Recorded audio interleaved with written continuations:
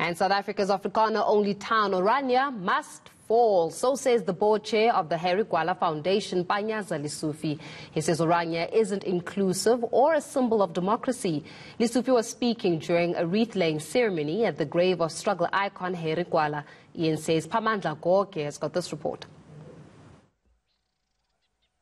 In the Karoo Desert of the Northern Cape lies this whites-only establishment, Orania.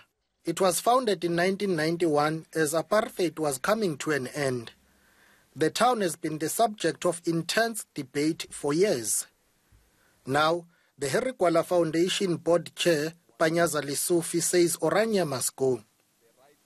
He says the whites-only town's existence is not in the spirit of a democratic, non-racial society.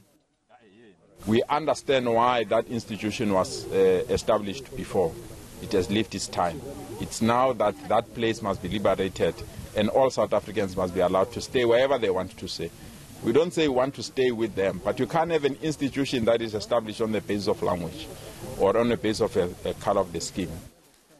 On honoring struggle stalwart Harry Gwala, alliance partners and Gwala's Foundation are calling for his grave site to be declared a national heritage site. He was not a workerist, but he was not also just a Marxist, but he managed to understand and connect the relationship between the class struggle and the national liberation. So we support the call to declare this a national monument. Something Gwala's family says is long overdue. His daughter is calling on young people to continue the struggle started by freedom fighters.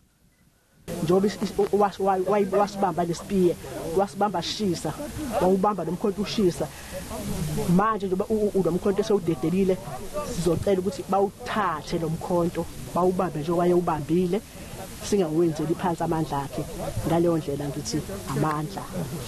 A series of events is planned this year to commemorate what would have been Gwala's centenary. This includes lectures to be addressed by current and former leaders of the Tripartite Alliance. Siphamandla Goge, KwaZulu-Natal.